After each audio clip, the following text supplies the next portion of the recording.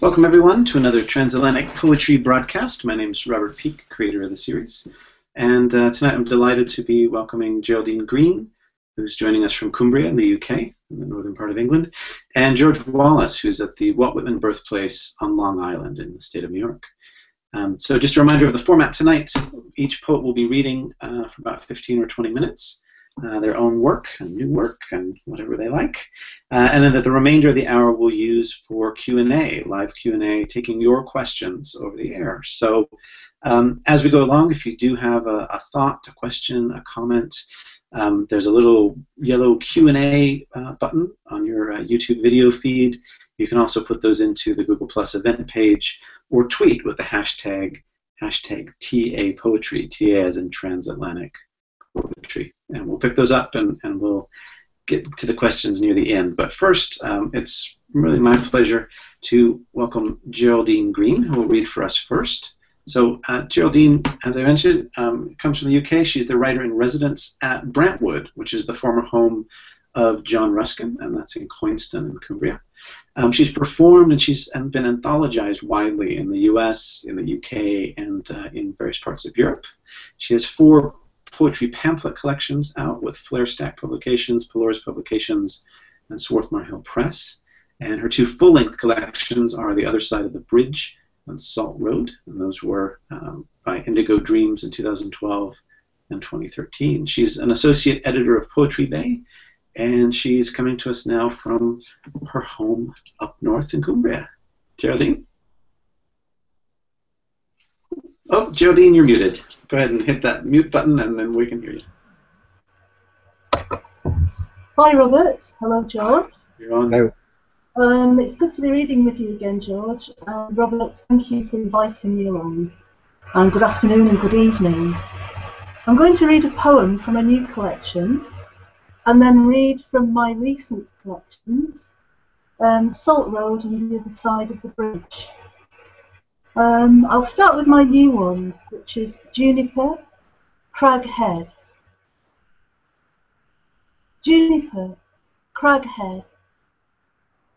I'd like to sleep beneath this ancient juniper, twisted as it is, bent low by prevailing westerlies, blown in from the Irish Sea, and bivvy for one night only, or perhaps more, if I were brave enough.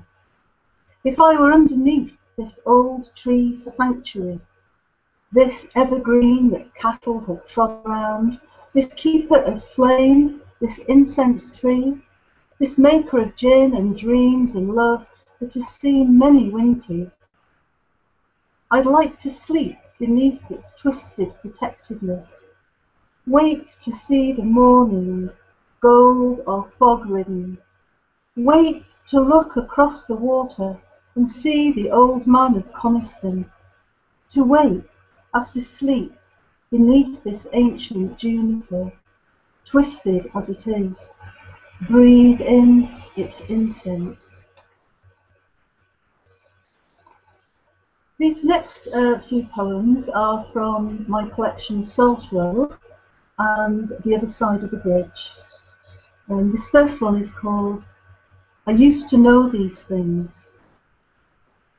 I used to know these things, the season for shrimps and a sign chalked on a blackboard, shrimps, second cottage on right.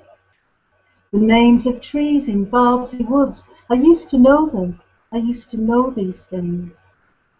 The name of Bill Stables, his dog, that trotted behind him as he rode his bike to Baycliffe to catch the tide, and the sight of Gillan padding barefoot round his grocery shop in town. I used to know the feel of a lapwing chip in my hand, the taste of wild strawberries, the taste of a new-laid egg my dad had found in the hedge on his way home from the shift at Glaxo. I used to know the feel of wind on my skin when I ran through bracken, the smell of mud, its sour-salt tang, and the sound of the buzzer at Vickers shipyard, the sight of thousands of men pouring out through the yards, iron gates, on foot, on bikes, in cars. the site of the first primrose, hidden among gorse on the railway embankment, and always a kestrel hanging on the wind above the cliff top, always the sound of the Irish sea, and always that taste, sweet as a nut, of freshly peeled shrimps, hauled in, loaded onto tractors, driven over mud flats across the bay. I used to know. I'm very much influenced by poetry of Indigenous American Indian poets and writers. And this next poem, All Day I Sit in the Woods, came about through reading a poem by Louise Erdrich called Jacklight. And it was a line, "We have come to the edge of the woods," that actually prompted this poem. All day I sit in the woods, dreaming. All day and all night I sit, my hair on fire with the wind. All day I sit and sing. All day I sit, my back against this pine. My breathing slows, becomes sap that oozes up and down the tree's spine. All day I sit and sing, my back to the wind. All day and all night, the flashlights green as northern lights. All night, I and the pines weave a song from alders and willows that live below the horizon. All day I claw my mind to the top of the woods. My hands somersault over and under, become a tapestry of limbs. I and the wind and the pines discover each other again. Discover the smell of men, their cigarette breath, their unhinged shotgun fingers, triggered, crooked. All day I sit and weave the wind. My hair becomes very lichen. I hang from branches. My name now is no name. My body is white and silver. My name is birch and alder. My tongue the sound of finches. My feet sown deep into earth. All day I grow deeper. Pause for a glass of water, excuse me. The next poem is called We Just Drove, and it talks about a night of no moon, which it was actually written in response to when it was a full moon, and I actually drove my husband and poet friends across the Coldbeck Fells from Carlisle back to Keswick, part of the way with no headlights on, just in the full light of the full moon. This poem is called We Just Drove. It was a night of no moon, a night of fresh earth. It was night, and we just drove. You pointed out Scotland. Under a thin strip of light we could see Criffel across the Solway. We just drove. There was mist, there was silence, there was fruitfulness in the silence. We drove through it all. The sheep, the night of no moon, the grasses. We just drove through it, turned the fells into commons of prayer, turned them into our road home, turned the headlights off, bumped over the cattle grid, over the little white road, across the fells.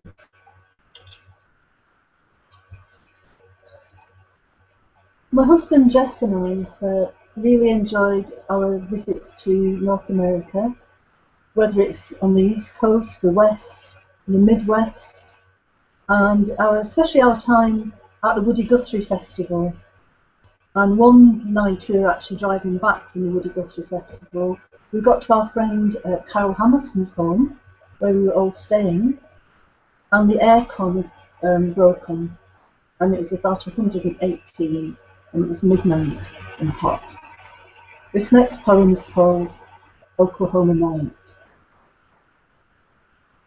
Sitting here, watching a daddy longlegs spin against the window from a thin thread of spider twine, I rise and go outside, slip into a white hammock, strung between two posts of hickory in a small backyard Oklahoma City. You come out and say, "Oh, you look so pretty lying there.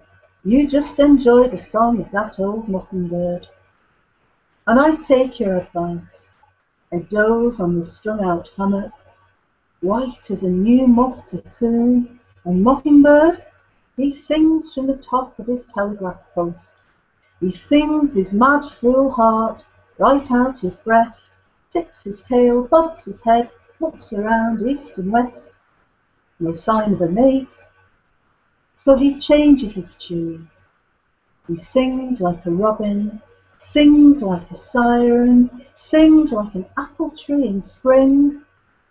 And he sang that night when the aircon broke, and we lay looking out our open window at the bared bones of prairie, mosquito nets covering our skin, and that tomfool bird mocking us in the cocoon dark of an Oklahoma night.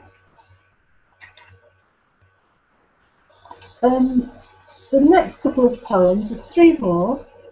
As I say, we've had the pleasure, Jeff and I, of spending time with friends on Long Island, New Jersey, the Midwest, Oklahoma, Kansas.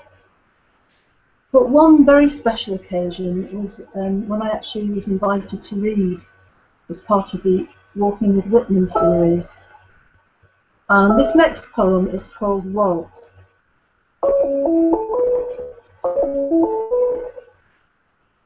Walt. Walt, you with your jaunty smile, your hat on one side, a wide-brimmed wind blowing you over the hempsteads.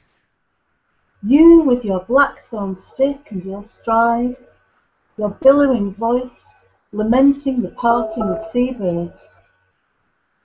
Your arms like happy windmills, waving to the sea, the air, the land, the railroads and soldiers. You with your laughing beard, baring your chest, as you make your way around the boundaries of oceans. You, Walt Whitman, of the long line and tumbling somersaults of tender poetry, with your working man's hands and your mystery, in the digging of graves and gardens, in the planting of trees, here on your beloved Long Island. Buried deep in your heart of lobsters and clams, the King James Bible walks with each step you make, as you mark the bounds, smiling as you see someone you know. A woman, an old man, a prophet, a hobo. You, Walt, pray to the sea and the air as I do, bending your knees to better understand the blades of grass. And finally, a poem called Liverpool. It's from my husband Jeff, who's from Liverpool, and all our wonderful friends and family. Liverpool. With your flags and cathedrals, your hands across the water, your ferry boats and needling scouse human, pans filled with copper, scoured raw by pieces of silver from West India and Africa, and spices and donuts, and here in the cot we chant you alive each Saturday in our red strip. And the toffees, sweet as blue honey, oldest football team in the country. Everton, Everton, Everton, Liverpool, chanting over the Mersey where monks used to ferry, and Oliver Cromwell fought the Cavaliers in the green fields of Bromborough on the Wirral sister peninsula. And the banks of the Mersey saw bloodshed and fighting, and the Irish came and settled and added to the glory and the mud and the Guinness and the songs and the tapestry of our gorgeous Liverpool home that sings itself alive with each twist and turn of the tide, and the river that sends its heartbeats far and wide, America, China, India, and they all come to you, Liverpool, great mother-loaded city of the Atlantic Northwest. Oh yes, you silver-mudded, ferried, light-filled Mersey, carrying in music and giving yourself in culture, your twin cathedrals guarding Hope Street, and the liver birds, proud as laurel-crowned bards, posing on some of the finest architecture in Europe, and one of the seven wonders of the world, dancing in St. George's Hall, a hallowed place, famous for its infamous trials, and the young boy and his dad flying their kite on your banks one evening in November. Yes, you've seen it all, great river. Holy mother of merced rawness, buried beneath your alluvial soil, lie the bones of sailors, heroes, footballers, dreams, dream sellers, musicians, martyrs, echoing and swinging over the Mersey, ferried from side to side in the great swing and roar of your tides. Your mouth has seen battleships and cruise liners in its time, and will see more. Dockers, strikers, rockers, rollers, priests, reformers, Felicia Hemans, Bessie Braddock, John Lennon, 8 from 8 in 2008. And as beat poet Allen Ginsberg said, Liverpool, you are the centre of consciousness of the human universe. And the river rolled and sighed, and the people cheered, and I heard my husband's old dad cry, oh yes, as he drove his black taxi round his beloved city, Liverpool. Thank you. Thanks very much indeed, Geraldine. That was lovely. So next, it's my pleasure to introduce George Wallace. George is joining us from the Walt Whitman birthplace in Long Island, where he's a writer-in-residence and has been writer-in-residence since 2011. He's also the National Beat Poetry Festival laureate and an author of 29 chapbooks. Yes, 29 chapbooks.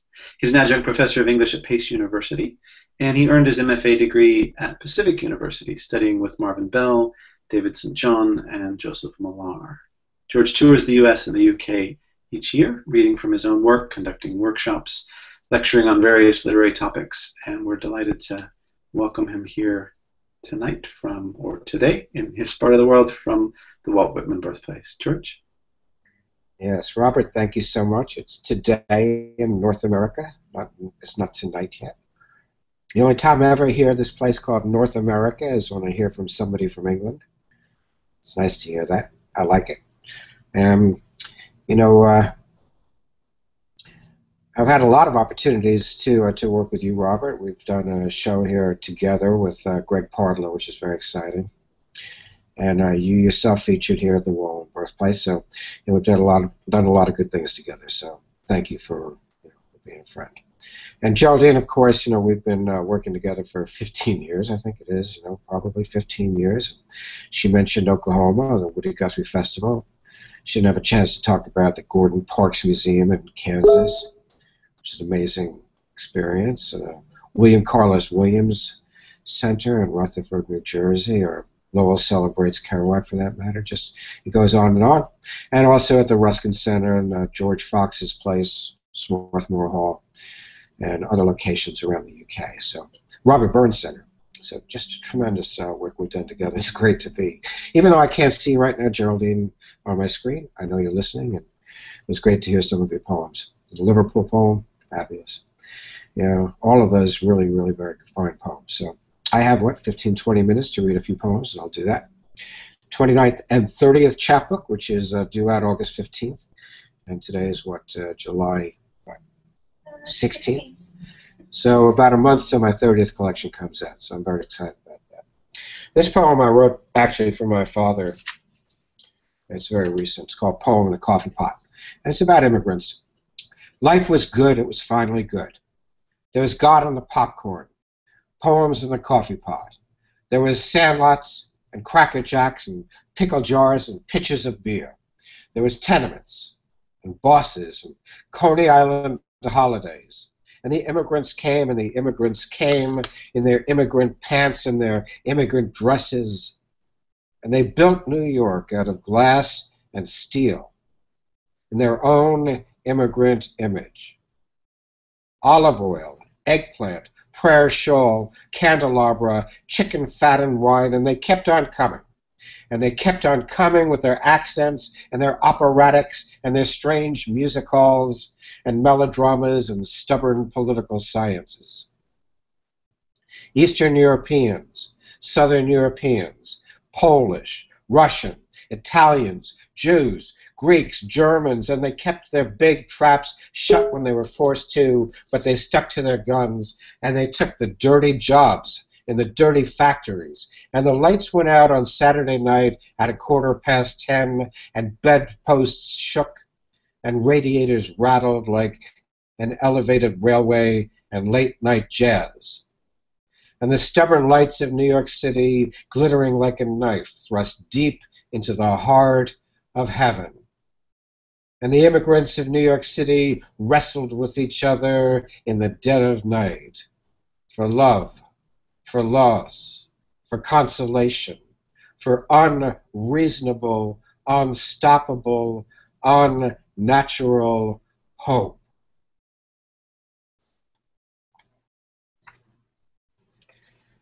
You know, recently I've started teaching, 2 years now, teaching Westchester Community College in addition to Pace University, which means that instead of taking the train to Manhattan, I have to drive.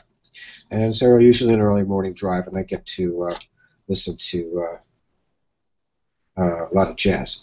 And a lot of jazz that WKCR, which is a radio station at Columbia University, is a lot of jazz. So my new collection has a lot of jazz poems in it.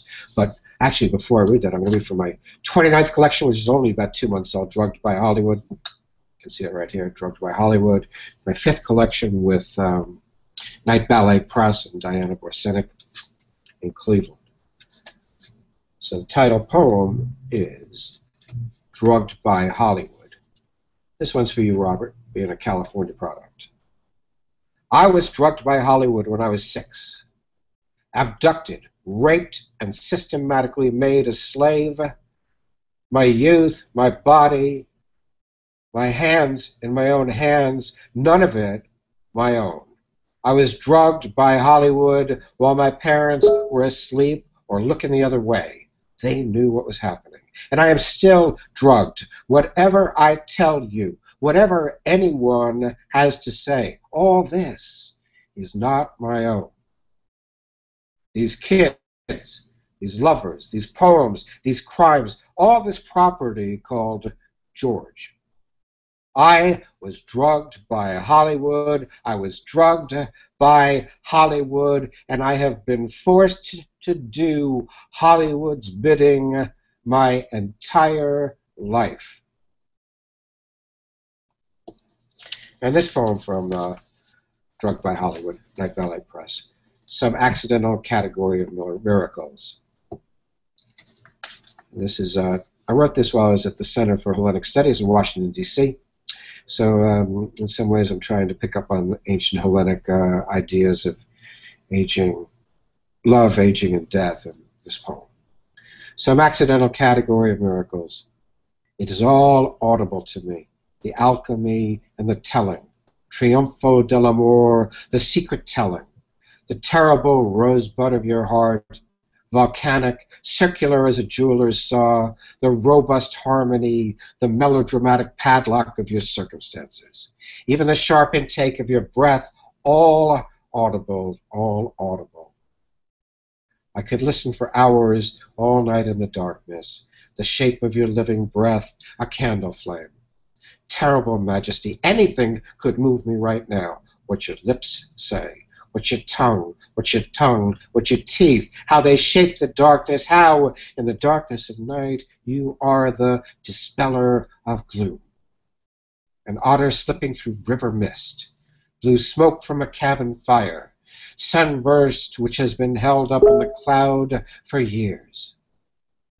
This longing to be inside you, restless, restless. To feed and to kiss your secret mouth, to be an otter to your muskrat, rainbow trout, Luna, to be fed and kissed by you. Tell you unspeakable things, sacred things, all foolish, all audible, these eyelids, these hands, this fluttering of wings on the tip of my tongue, at the base of my spine, where my manhood begins. I can taste this silver going, this snow melt surging.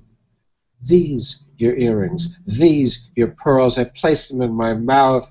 I fill my nostrils with them, their pitiless breathing. For you a rock to cradle, for you a river to rock. For you, merciful, your lips, your tongue, your teeth, your hair. Midnight approaches, molding of contours. In my imagination, I'm 10 feet tall, and naked and yours. This falls outside the category of miracles and makes light of material day. This zone, this hoofprint, this persistent stomping of shard and rock, some accidental category of miracles, this triumph over the natural order of you, inside you, beside you. Fill my lungs, this will all make sense. This will all make me weep. This will make the crying of foxes palatable. The field and the restless woods holy. A brace of pheasants moves along the edge of a cornfield. I lean my ear closer to you, the whir of your voice in your throat, like a thistle breathing. All audible, this eternity, this first embracing, all miraculous and new and forever audible. To me, this flight of birds. To me, this fall of alpine water. Wings and cries and ice melt, and river rock. I hear it all tonight. And you lying here beside me, your extraordinary breathing, your tender gasps of miraculous wonder.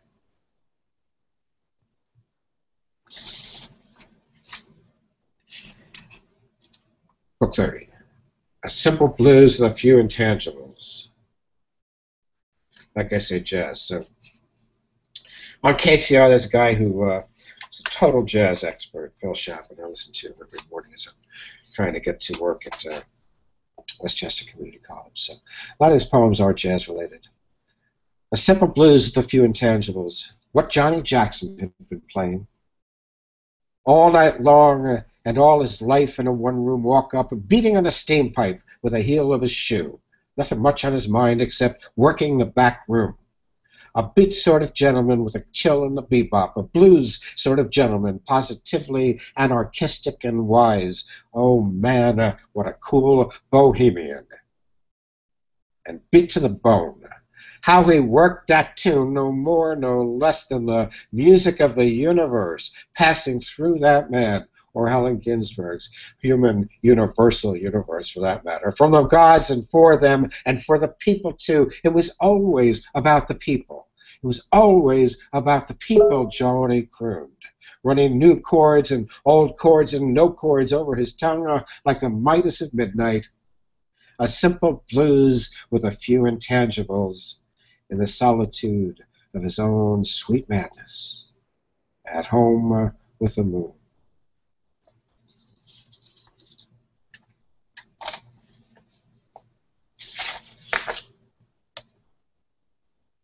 Listen, probably, when you have collections come together, sometimes they come from poems that are a little bit old. So most of my poems that I read are very recent. This one's a year old, maybe. October runs like a bebop Shakespeare. It's about going upstate, leaving the city.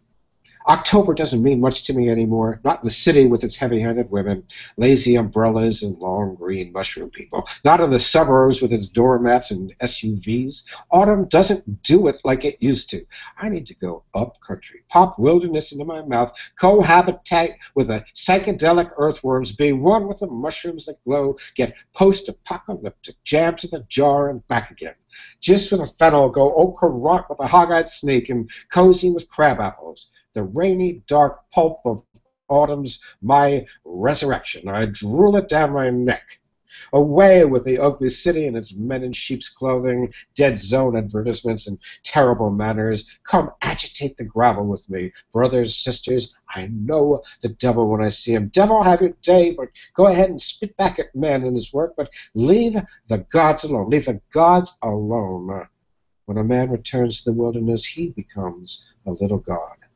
When a woman returns to the wilderness, she becomes great lord to another day dawning.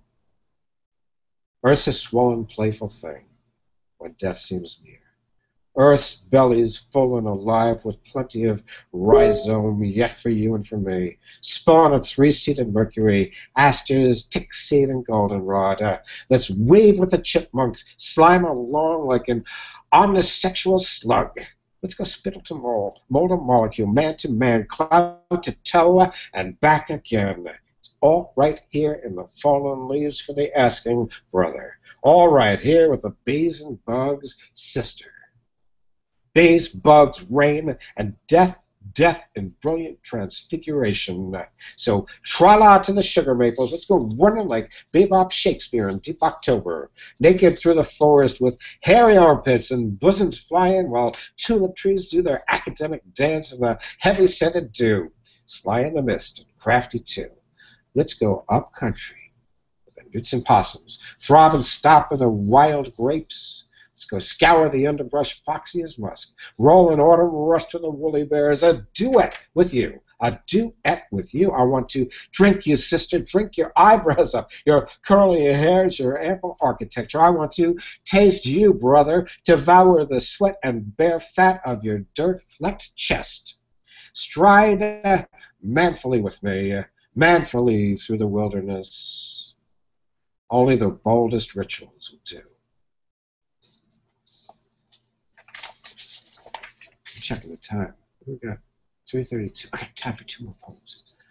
It's an old poem, actually, from a previous collection, Night Ballet Press, Belt Buckles and Bibles. I brought this out because of our trip to Kansas, which is part that Geraldine and Jeff and I took. The Belt Buckles and Bibles. Johnny Chisholm wandered clear across the high prairie selling Bibles and belt buckles. It was a long time ago. He was a preaching man. No, sir, just an ordinary fellow like you or me trying to make his way through the lonesome world to a service and feed a family besides. Hell's bells, could that boy sell? 6 months into that little operation, the sun rose and fell on Johnny Chisholm's buckles. It danced from belt to belt across the high prairie to the state line in fine or stormy weather. One time he sold 6 Bibles to some chickens.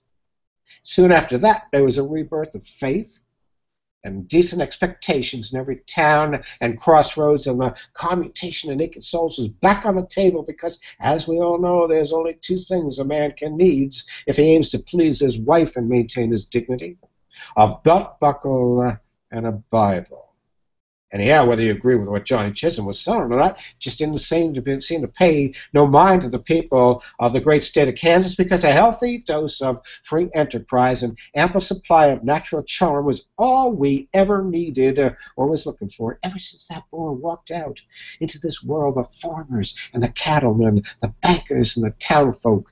This great land has had 2 things that they can stand up for: praise on Sunday and hang their hats on. Not to mention keep their britches up with in a dust storm or during a state or local election. And that's Bibles and belt buckles. All right, and I'll wrap it up. It's 21st century celebration. Off-road, 4-wheel, busted-up collarbone, roll bar Miss America. She loved a dune buggy. She loved to ride. She loved to be outside to cry, to hop like a toad, to burn like a barn, oh, shoot like Novocaine, spit in the bushes, spit on the mountaintop, on the prairie, on the bayou, into the mouth hole of the universe. She loved Shenandoah, Mississippi, Oklahoma. She loved Hot Wheel, all-terrain, suit-terrain, all-weather, suit-terrain, Space Jam. Rain, rain, rain, top down, hood up, piston-busting woman of the blue sky. Her real home. Her real home, her tight-tack, shoe-shine, shotgun shack home was on the range, and oh, she loved her own thick hair like nobody's business. She combed it back. She let it go. She combed it back. She let it go wild. She tossed it back like a steel drum band, like a backdoor Catholic, prophylactic Mormon, figure-eight little Miss Pagan America. Crazy, drunk, entitled, Mademoiselle. Crazy drunk or spying on her own sweet self. Oh, no, no, no. The campfires do not go out on you, little Miss America. The embers do not go out on you. No, not on you. Not the lights on Broadway.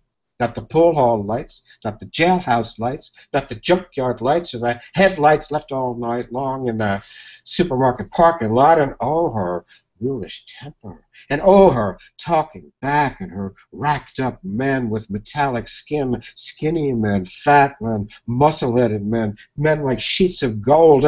Nobody could stop her. No titanium, grease gun, feed bag, Joe, no coke dust, dipstick, tin, shield, sawdust, sheriff. And here's what's important. She loved herself. She loved herself, her body, her muscles, her calves, her skin, ankles, thigh, hip, high-heel boots. She shuddered and she waved like the prairie grass that she secretly wanted to be. She loved to be outside. She loved, she loved, she loved, and she needed to be loved, and she shoved it around, and she took it out, and she got lost, got rediscovered, wasted, and found, ripped open, given away, put up on a pedestal, took for a ride, stolen in the night, but she yanked it all out, every ounce of it.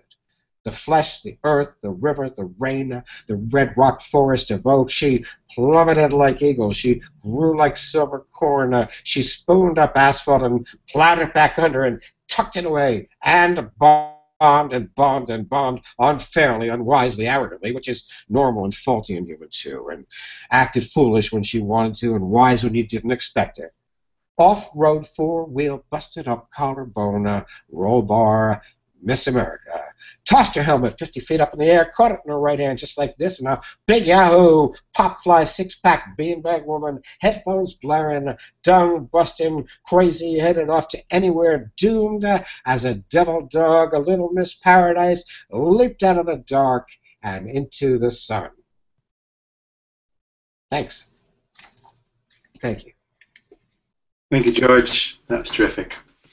So, for the remainder of the hour, we have some questions that have been rolling in from people tuned in and listening to the broadcast. So, let's kick off with some of those.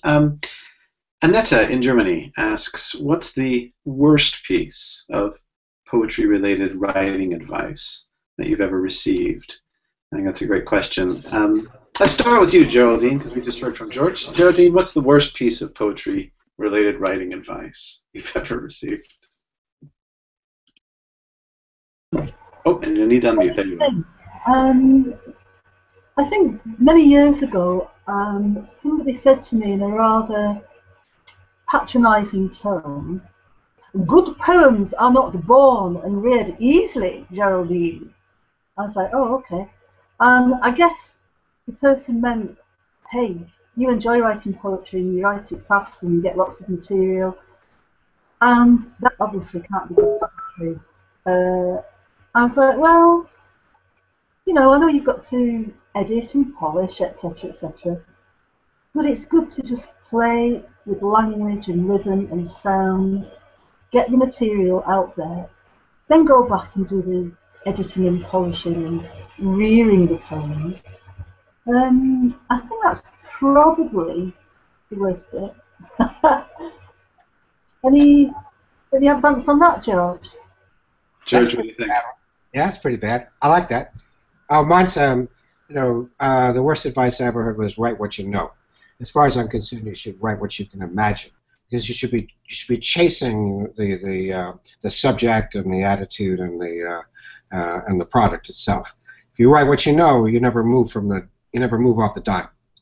So it doesn't. You can trust if you can trust your imagination, it's as authentic as anything else. Yes, I wholeheartedly agree with that. It does link, I think, with having some fun with language, play with it, enjoy it. You know, be a child again. That's mighty Pennyworth, anyway. Fantastic. So if we were to flip that around into some better writing advice, as it were, it would be to be free, to write whatever you feel like, and to trust your imagination. That's terrific. I think that forms some very good writing advice as it happens. That's great. Go ahead, George. Yeah. Richard Hugo talks about triggering town. He talks about following, when you're writing a poem, you're following a trout upstream, to the destination. Yeah, great stuff. I agree with him. Wonderful. So next question that's come in, Valerie in London. What is question? What was your first creative experience? However you want to interpret that, or maybe the first creative experience you can remember, right? Whatever you consider a creative experience. George, let's start with you this time. What was your first creative experience? And the other part of that question, how did it influence you after that? My first creative experience, whatever you want to consider a creative experience. Experience being creative, doing something creative. Well, I mean, I could talk practically, a craftsman-like activity or an artistic activity. I was playing music at the age of 4, reading music. So, that way, there was a field of creative activity that I was pursuing at the age of 4. But I mean, the first creative act is when you recognize that you have to manufacture your meaning and emotional import to what you're experiencing in life, and that's something that happens as an infant. We all experience that. I think the better question is, when did you lose it, and what do you have to do to get it back?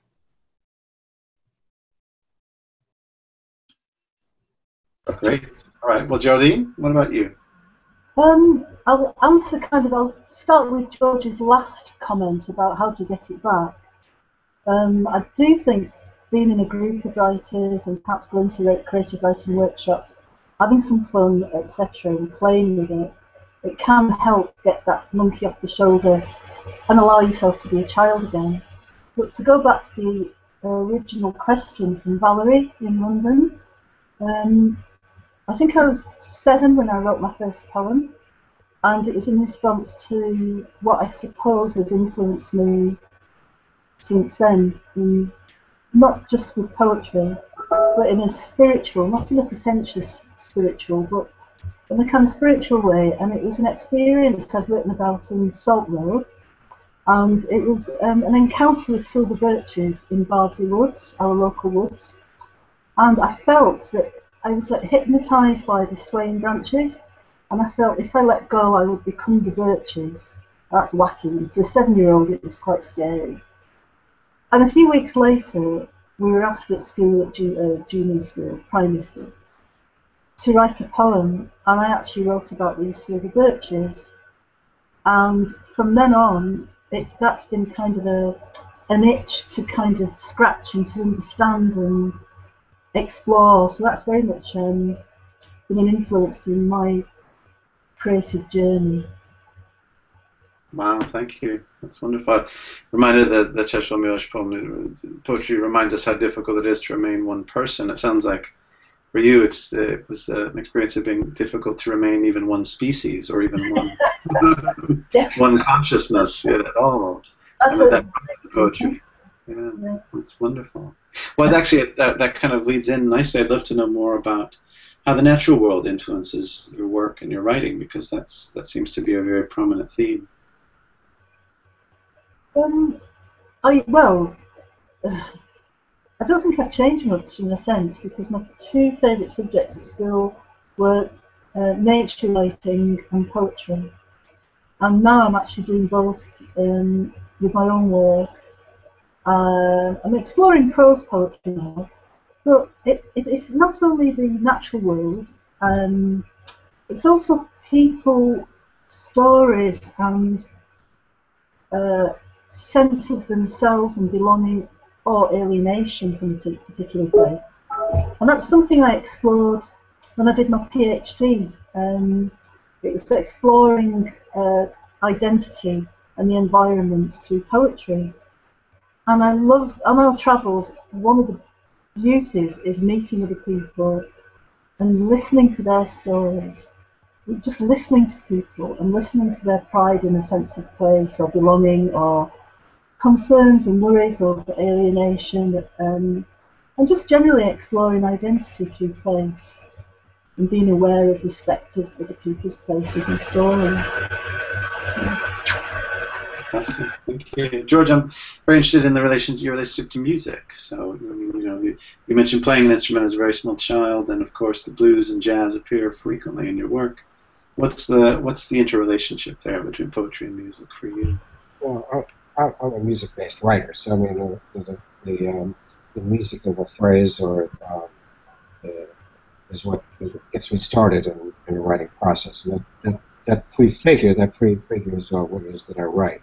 So rather than letting the intellectual meaning or the of a particular idea direct where I'm going, I allow the music to help to materialize a topic. The music itself is what gets it going. I do have a point of view about nature, though. I mean, because I do love nature. At that point,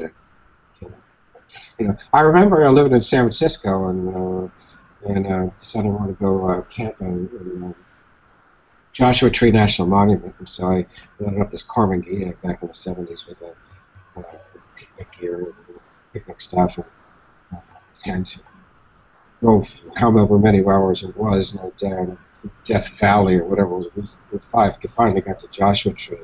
It was anticipating having this wonderful, beautiful camping experience. And, the campsite was completely made of rock, and there was no place to hit the tent pegs into the rock, and you just could not set up the tent. Furthermore, there was signs all over the campgrounds that do not kill the rattlesnakes. This is after driving for 10 hours to get there, so I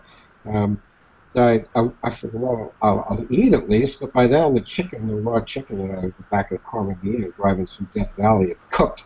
It was completely rotten too, so I threw all that stuff away. I got back in the car and I drove to Las Vegas and had dinner with my friend. So that's my idea of nature. If it doesn't cooperate, The nature doesn't always cooperate with you. Yeah. So it starts with the music for you, George. It sounds like it starts with. Yeah, very much so. You're something. You feel something. Being in New York, I'm performance-based. I do a lot of performance poetry, and poetry read before people is fundamental to what I do with this art. So to me, it needs to communicate that way. Yeah. And Geraldine, it sounds like it starts often for you more with an experience or with a place or with people's experience of place. That the stories of being either connected or alienated from the land are very central to what you're doing. Is that fair? Yeah, I think that's a good comment and summation of it. The other thing that really interests me, and I just love, is people's voices, accents and dialects, colloquial, everyday talk, and I love using that in a poem. It was very interesting when I was putting together a set for this afternoon's reading, and I almost read a couple of poems in Cumbrian dialect, and I thought, no, that might be pushing it a bit too much. But I am interested in how language grows out of a place, but also evolves and develops as different people come in through migration, immigration, and everybody lends their own energy and change in language, and it goes into the mix, into the alchemy.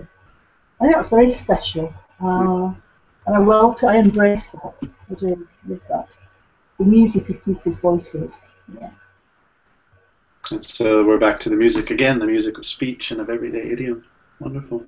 George, I think at this point you guys know each other, very well. But I'm wondering if you have maybe a question for each other that you'd like to ask. George, anything you'd like to ask Geraldine about her work and her process? About her process? Not about her process, about her work. Yes, I mean, she does so many great things, and it's really sad that I haven't had an opportunity to come visit this year. Hopefully next year we'll be able to do that. But in the meantime, I am interested in how Everton is doing, Everton and Liverpool, and whether the football teams are doing well this year or have done well.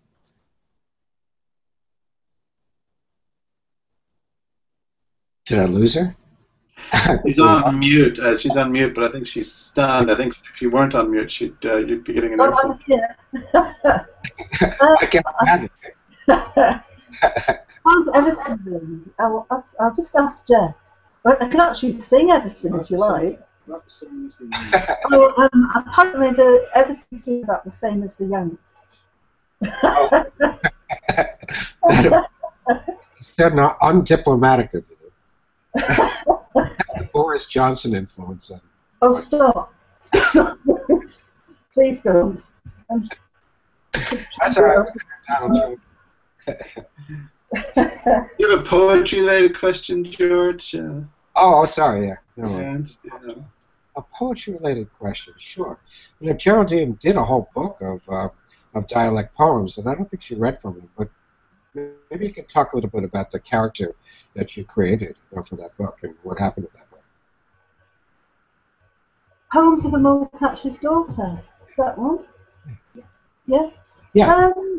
It grew out of a challenge that George said, I bet you can't write a collection of poems in dialect. And I said, ha, yes I can. So I made up this character. It was a mole catcher's daughter. Don't ask me where that came from. But a lot of the stories and poems within that collection grew out of the fact that I used to listen to my mum and dad, and my mum especially, my granddad, tales of Whitehaven, of when they came over from Ireland and settled in West Cumbria. Again, the immigration, it's the migrants and the language. And I had such fun writing it. And I remember when I was reading in Oakland at the Laurel bookstore, courtesy of Jack and Adele Foley. Adele is a great loss. And Michael McClure was there, and it was an honour reading alongside the beat poet Michael McClure. And he's actually requested me to read a poem from that collection. And we just had a great fun. It was great fun writing it, and it was great fun reading it in California. But yes, The Mole Catcher's Daughter. And Sal Madge, there's such a lot of characters that they're very rich. Sal Madge was a person who my mum knew when my mum was a little girl, and she'd smoke a pipe, that was Sal Madge, and collect coal from the beach at Whitehaven because they were very poor. All those characters are in this collection of The Mole Catcher's Daughter. Can I ask another question? Robert, is that all right? Sure. Yeah, I mean, because Geraldine obviously, clearly is very strongly attracted and influenced by nature, or what you see in nature. And what if you lived in an ugly place? What would happen? I think yes, I mean, I live in Cumbria, and there's lots of lovely places, but there's also the other side of it. I could have read about my Uncle Owen in his back kitchen playing his saxophone when he lived in a prefab over at Ormsdale, and we used to go as kids to the greyhound races, the dog tracks, which we weren't supposed to. I've written about that. The stereotype of Cumbria is that it's like it's Lake District, it's beautiful, it's William Wordsworth country, but in fact you write about working class Cumbria as well. Absolutely. Yards and that sort of stuff. Yes, I mean, I've written 2 or 3 poems about working in Vickers shipyard and working down in the Nico submarine dock when I was 17. Yeah. That's the kind of gritty working class background I come from. And Cumbria is a big, as you say, it's a wider county than the what's portrayed by the Lake District. And romantic poets, and I welcome that. Yeah. How about Kurt Schwitters? Kurt Schwitters, the Mertz poet, spent some time in Cumbria. What relationship have you got with Schwitters' time in Cumbria? Well, I actually read at one of the Kurt celebrations at Chapel Style at the Mertz Barn, Right. which is in Langdale. There's actually a reading coming up in September, early September, celebrating Kurt Schwitters' work, celebrating the Mertz Barn. I'm going to try and get along to that. I think it's the 6th of September. Can't be too sure, but certainly read there before. And actually, one of the guest poets who read at that celebration was Jerome Rothenberg. And he read from his collection Shaking the Pumpkin, and it was great fun. And Jeff and I had the pleasure of visiting he and his wife in San Diego and reading there. So yeah, I like the interconnections of people and yeah. Great stuff. Speaking of interconnections, Geraldine, do you have a question for George? Maybe you want to ask him about how the Yankees are doing, or you could ask about poetry. It's really up to you. I'd like to know how the garden's going, because whenever we go and stay with he and his wife Peggy, I'm allowed to go on the lawnmower and drive it round the lawn, which is one of the key pleasures I get. I've replaced that lawnmower. Have you? Replaced that lawnmower. Yes. Yes, because you damaged it irreconcilably. I have an excellent new lawnmower, which I'm going to limit your time on. And you can only, because it's 6 speeds, you can only go at the slowest. Right. The garden's doing well. It's here for the garden. You know, we had a tree come down, and there's a lot of work for me outside. You know, I love to work in the garden. It's part of a balancing thing for me, so I'm not all up here in my head. And it's been very satisfying. I don't know if you can see my wonderful tan on this show. But, yes. Thank you, George. All right, Geraldine, anything poetry related in closing you want to ask of George before we? I remember. I think it was the influence as well of vaudeville, as well as music. There's quite an influence of theatre, but also perhaps drama that perhaps influences you as a performance poet. Am I right in that, thinking that, George? Vaudeville. Well, I mean, it was the family antecedent. You know, my father actually, my grandfather worked for the E. coli vaudeville chain in the Northeast, and my father was a kiddie performer, was a dancer in vaudeville. So there is that family connection. He was very outgoing, even behind a bar. And he owned bars and restaurants. And was very entertaining behind the bar. You know, his ability to keep a room spinning was part of who he was. It was part of his MO.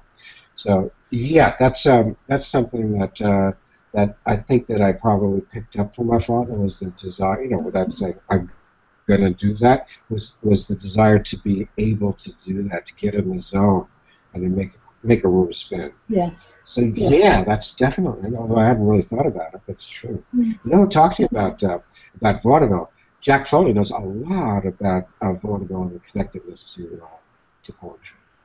He does.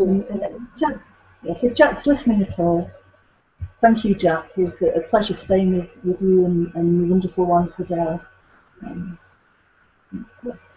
you. Terrific stuff. Well, great conversation, wonderful poems. Good fun had by all once again. 2 minutes, Robert. Tell us about you. What's going on with you? All is well here, and we've got a day of summer here in the UK, which is most welcome, but maybe the only day we see this summer, as it's been drizzly and otherwise pretty miserable. And yeah, all's good on the poetry front. Delighted to have you both here and doing this. Remains with me just, of course, to thank both of you tremendously for the time, for sharing your work, and to remind our audience that if you liked anything you heard tonight, by all means, go out and seek out their books. So the most recent is Salt Road, Geraldine Green. That's Indigo Dreams 2013. And of course George Wallace's Big 3-0, his 30th pamphlet, A Simple Blues with a Few Intangibles. That's coming out with Foothills Publishing in August of this year. I also just want to mention our next broadcast coming up. Our next broadcast, actually we have two. So for the first time in a long time, in the month of August, we'll have two broadcasts. The first, hosted by Malika Booker, with Vani Kapildeo and Tahimba Jess, will be on Sunday, August the 14th, same time, so 8 p.m. in the UK, 3 p.m. Eastern, noon on the West Coast. And then R.A. Villanueva of Kundaman will be hosting on Wednesday, the 31st of August, at the very end of the month, with Fatima Asghar and Rina Minagishi. So two terrific readings to look forward to. Finally, I also want to thank the Walt Whitman Birthplace and Erica in particular for supporting George, and Geraldine's husband for supporting her as well and making all this happen. Delighted to have you both on board, and do tune in next month for more good poetry and interesting conversations here on Transatlantic Poetry. Thanks. Cheers. Bye-bye. Thank you. Thank you.